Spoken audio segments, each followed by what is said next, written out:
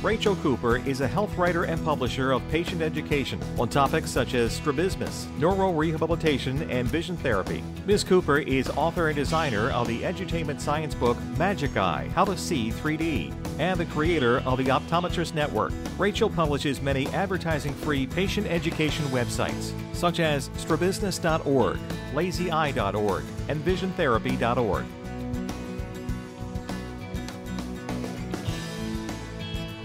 So strabismus is the medical term for a visual condition where the two eyes are not aiming at the same visual target, or they're not pointing at the same location in space.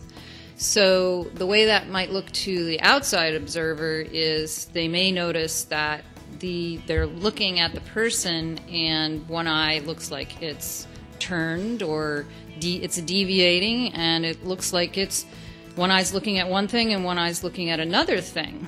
So a person who has strabismus is not seeing with both eyes simultaneously at all times.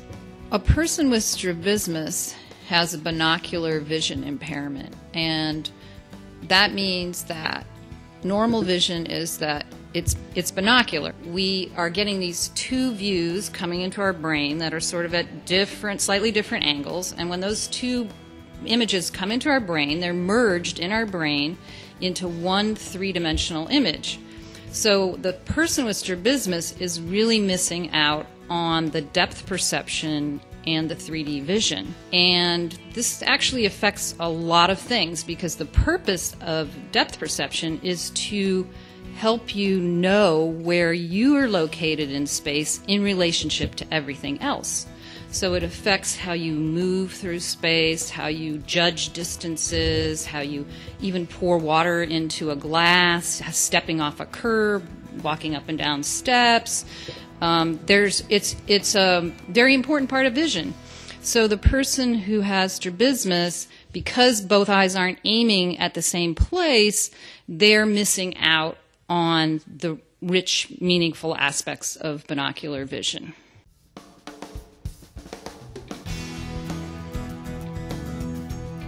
People focus on the cosmetic appearance of the person, which does cause a lot of self-esteem issues and can be really quite a big thing for a person with strabismus.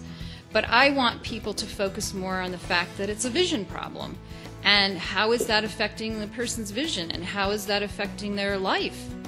And so that means that parents need to consider the importance of binocular vision for their kid.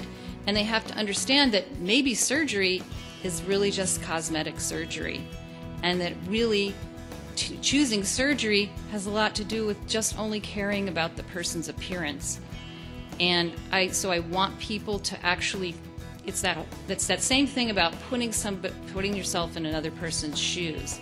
You know, if you're only focusing on the fact that their eye is turned and that makes you uncomfortable looking at them, you're not even considering how is that person seeing, and is it possible to actually give them better vision and a better life with better vision.